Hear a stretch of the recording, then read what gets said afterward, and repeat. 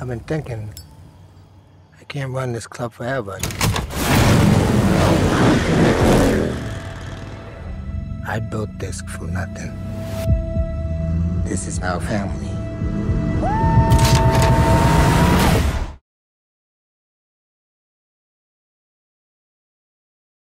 Here we are, Bikeriders. What a film, what a film. Been released this week in cinemas. We had the pleasure of going, and I tell you what, Jeff Nichols, you know, take a bow. Very, very good film, this one. Star-studded cast as well. You know, obviously we've got the likes of Austinbutler and Tomhardy, to name a few, and jodiecomer, who's is probably best known for Killing Eve, amongst other roles that she's played. But yeah, this is a Goodfellas on Harleys was one of the reviews left by a tabloid, which I think is a really good way to describe this. This shows the story of Austinbutler, played by Benny, who kind of has this love connection to Jodie Comer's character, in amongst a setting of a motorcycle club run by Tomhardy. And obviously you see the escapades of what they get into. But yeah, how did you find the first viewing of the film, Alex? Yeah, I mean, this is not Sons of Anarchy. I don't know if you've seen the TV series, I haven't. which is about well, obviously it's 5 or 6 seasons, so it's a telling of it. It's a similar story to this basically, but that's more action packed. This is more like it's almost like a gathering of friends that are in the same state of mind. It's almost like a social club, to be honest, before they turn into doing anything you know, illegal or anything outside of the law.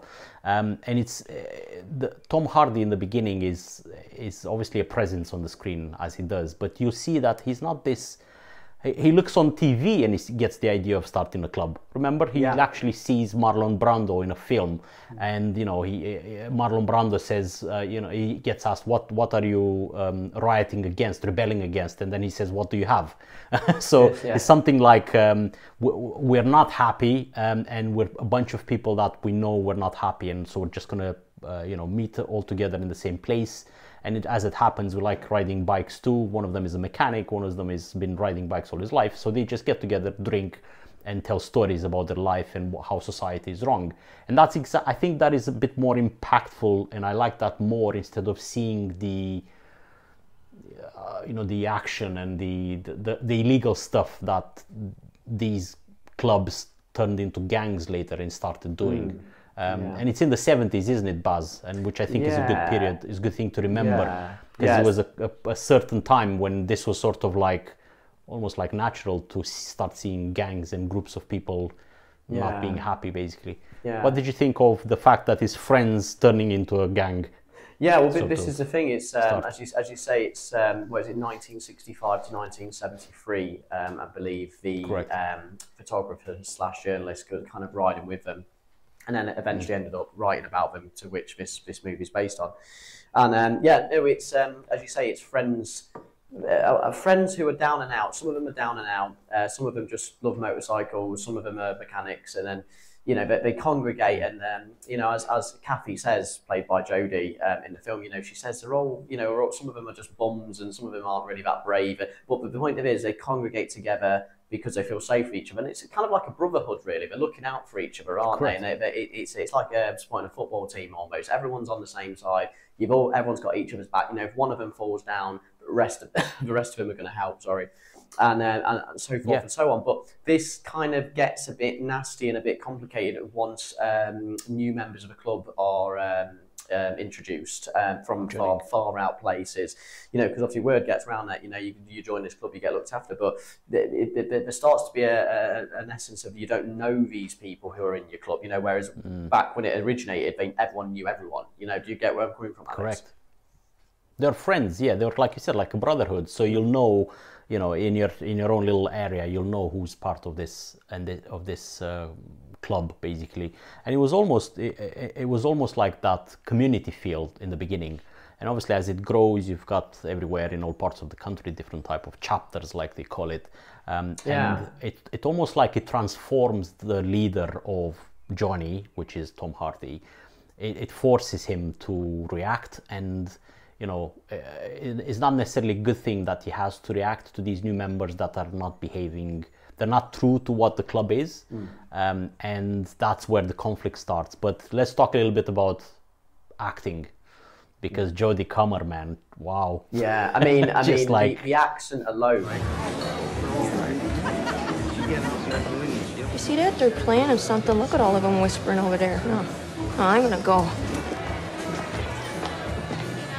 And that's when I seen Benny standing over at the pool table.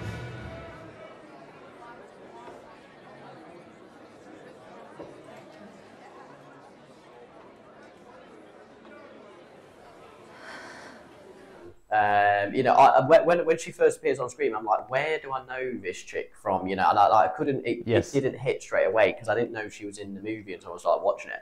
And yeah, the accent alone, I mean, what is that meant to be? Is that Chicago, is it? I don't know, but maybe someone from America. Yeah. Well, it's that neighborhood, the type of, you know, middle class or lower class neighborhood that she's just one of these girls that is always gossiping and always talking, and she talks fast and she talks with an accent, and she's got this pitched voice that is sometimes annoying, but all of that, the fact that you didn't recognize her straight away from Killing Eve is credit to how good she is. Oh yeah. But you don't have time to think about where I've seen it for, because on screen she's just glowing all the time. Absolutely. And there's something really special about her, isn't there? There's something that's really screams wife material about her.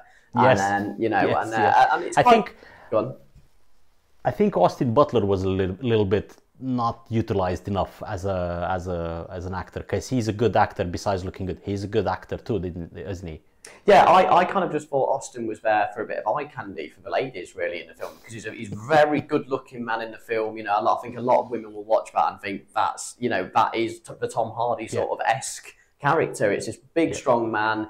You know, nice hairline, you know, rides these big motorcycles, and he's too cool to say anything, really. Whereas you've got Tomhardy, who's kind of playing a bit of a shadow backdrop character, and you know, he does look a bit more grisly, and he does look like a dad in the film, doesn't he? You know, and it's a bit weird, really. But I think you said it. Austin's not really utilised probably as much as he could have been, and so actually.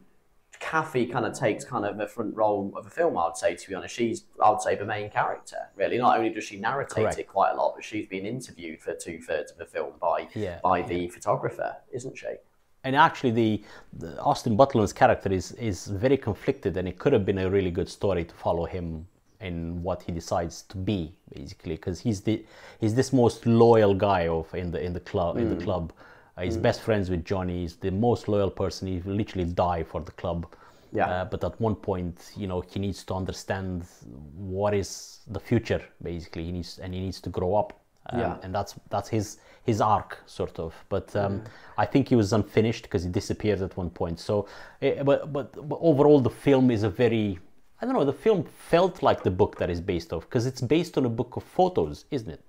And this film looks so good in every single frame. You just mentioned Austinbutler looking cool on bikes, but they all look cool on bikes. You know, scenes when they're riding on the motorway and it's really, really nice. The sun is setting, and it's even the sound of cool. Even the sound of the bike. Correct. It reminded me a little bit of a film.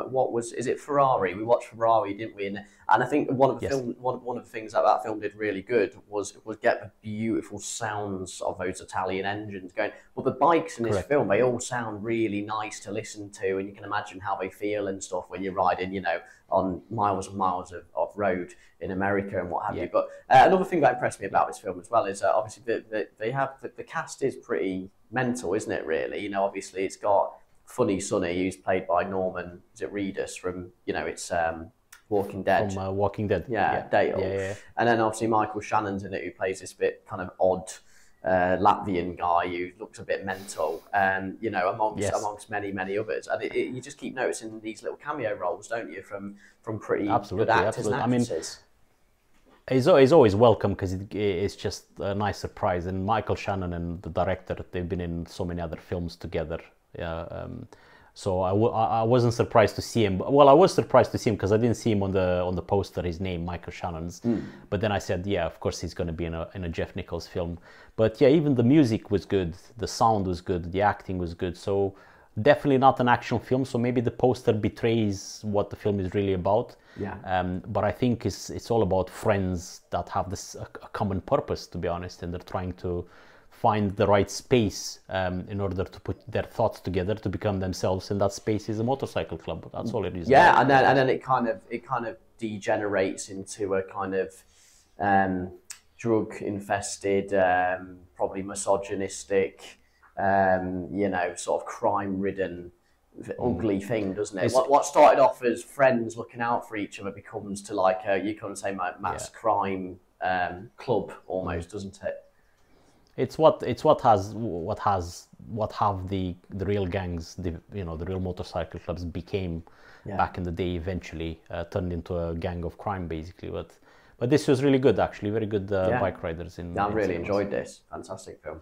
Thank you for watching our review of The Bikeriders. Please don't forget to like and subscribe. And if you like to see more reviews like this, stick around for a review of Hitman on Netflix. See you soon.